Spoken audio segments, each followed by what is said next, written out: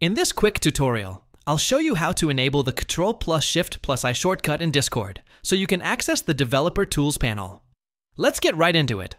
By default, when you press Ctrl+Shift+I in Discord, nothing happens. That's because Discord disables DevTools on regular installs.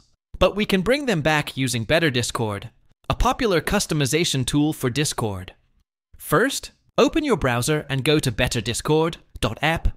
Click on Download and run the installer once it's finished downloading. In the installer, choose Install Better Discord. Select your Discord version and hit Install. Now go ahead and restart Discord. You'll know it worked if you see a Better Discord section at the bottom of your settings menu. Once Better Discord is installed, press Ctrl+Shift+I. Again. Boom! The Developer Tools panel should now open up on the right side of the screen. You can use this panel to inspect the Discord client, check logs, tweak styles, or test out custom CSS and JavaScript. This is super useful if you're building themes, fixing bugs, or just curious about how things work under the hood. Just a quick warning.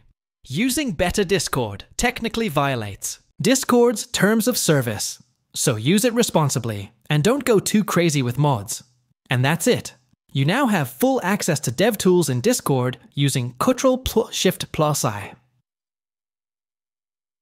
If you found this useful, make sure to give it a like and hit that subscribe button for more Discord tutorials.